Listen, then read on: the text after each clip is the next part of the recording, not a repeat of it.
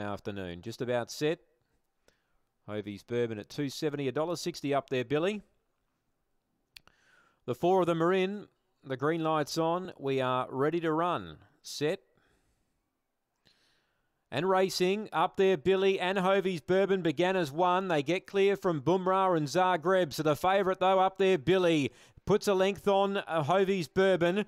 Bumrah the rail. It's up there, Billy, a length on Hovey's Bourbon, close to home, and Hovey's Bourbon can't get there. Up there, Billy from Hovey's Bourbon and Bumrah third. Fourth, Zagreb, and the time's around 16.70. Up there, Billy holds them at bay. Jack Trengove, the winning trainer, 4 first, 8 Hovey's Bourbon second. And third will be 1 Bumrah over the concluding stages. So just a tad too strong there, the favourite. Up there, Billy.